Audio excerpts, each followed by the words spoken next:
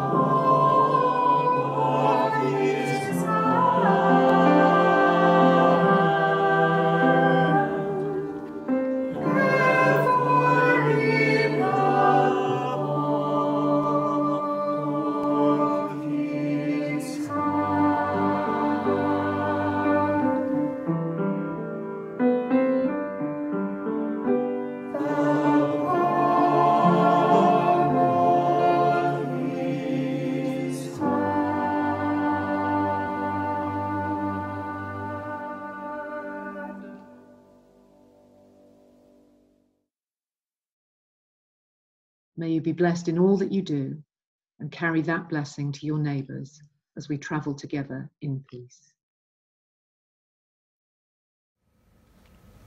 We are continuing to pray for you and for this magnificent city.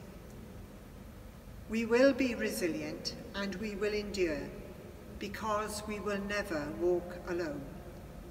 May God bless you and all whom you love, and please be at peace.